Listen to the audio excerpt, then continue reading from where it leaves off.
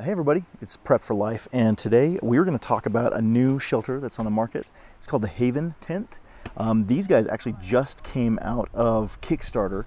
Really cool, innovative design, different than any other kind of lay flat hammock that I've seen, in that it's designed specifically to be a lay flat. There's very little sag. The engineering in it is actually really spectacular, and what you're looking at here would be the Haven shelter with an included bug net and a tarp. So it's kind of an all-in-one type thing, ready to go. You just pull it out and clip it to your tree straps and you're done. So one of the really innovative things about this shelter is that I could hang it from a tree, or I can actually set this up on the ground and, for example, use my my trekking poles to just stand it up and use a couple of stakes.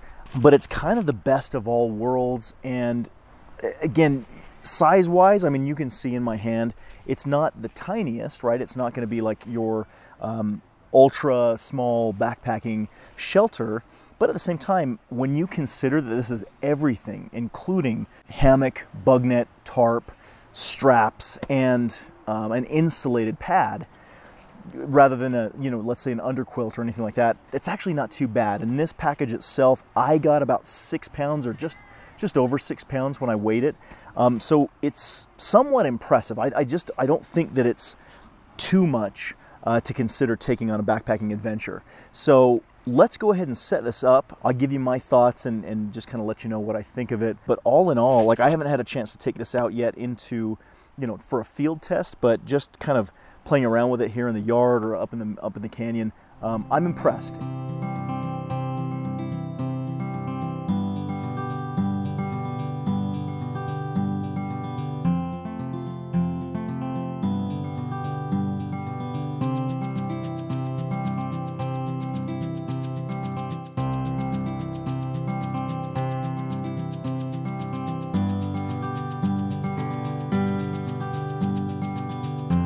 Or we use one of these bad boys.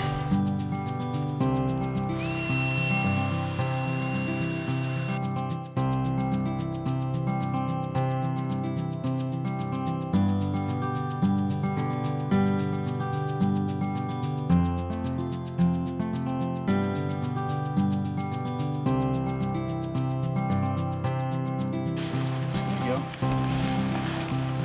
All right. How's that feel?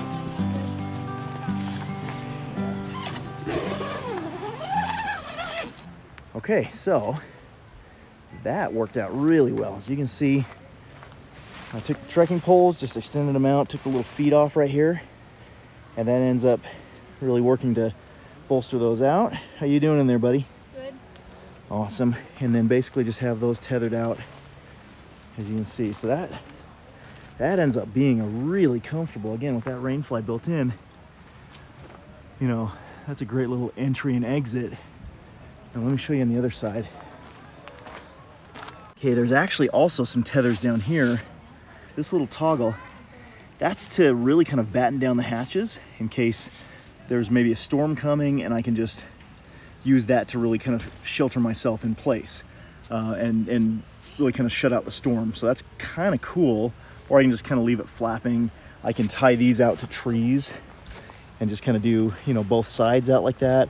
Or if I really don't need it, there is a way that I can just bunch this up, and using these little ties right here, I can actually just scrunch up the rain fly and just not even use it, or drop it all together. If, as you can see, it just passes through here with the carabiner. So maybe if I want to drop some weight, I could just take that off altogether if I know there's not going to be any weather issues where I go. And then, as you can see, the combination of the ridge line up in here, right, that comes right over here into these carabiners, all ties together. And then you also have some tight ridge lines that go right here along the sides, and those provide rigidity to the side as well. And the whole thing just kind of, pulls taut, but then basically drops in a great little area here for the pad, and it just comes together really, really well.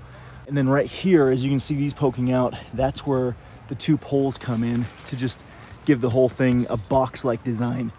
That, when you consider everything's wide open, there's pockets in all the places you need them to be, like a little phone pocket, shoe pocket, I could actually take some carabiners and tie my bag, you know, my backpack right here to the ridge line, or even organizational pockets from there.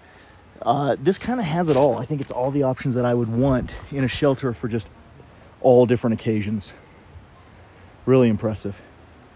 So really, after having experimented with it and tried it out a couple of different ways, the only drawback I can think to this is again, if you're really an ultralight backpacker, this may not be the shelter for you, and I totally get that. But for those that just kind of want something that's all in one, everything together, grab and go, I do think it's a solid option. The price is comparable to putting together other kind of shelter kits like that. The weight, I don't think is astronomical. The only issue that I had with this is that I'm a larger person, right? So height-wise, I'm totally fine. I'm about 6'1", 6'1", and height-wise, this is just fine. I have plenty of room from head to toe, even including, you know, putting a carabiner in and actually hanging my bag from the ridgeline inside. So I was really impressed with that. The problem that I have is width. So when I measured this, it's exactly 2 feet across. And for somebody like me, now this may not be a problem for some of you smaller campers, I find myself really having the coffin effect in this shelter.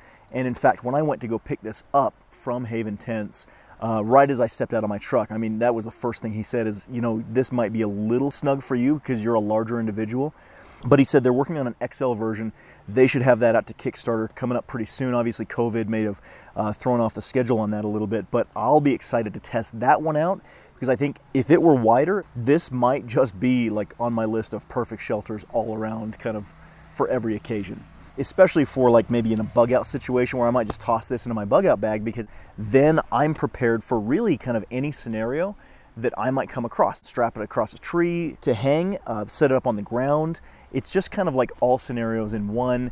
Again, because it's an insulated pad, I'm not too worried about super cold. I think it just covers all bases. So those are my overall thoughts. Go ahead and check them out. I'm gonna put some links down below. Feel free to check out their website and let them know that we sent you. And hopefully, if I've earned it, go ahead and give me a thumbs up and a like, and subscribe to the channel for future videos that we come out with. Thanks for watching.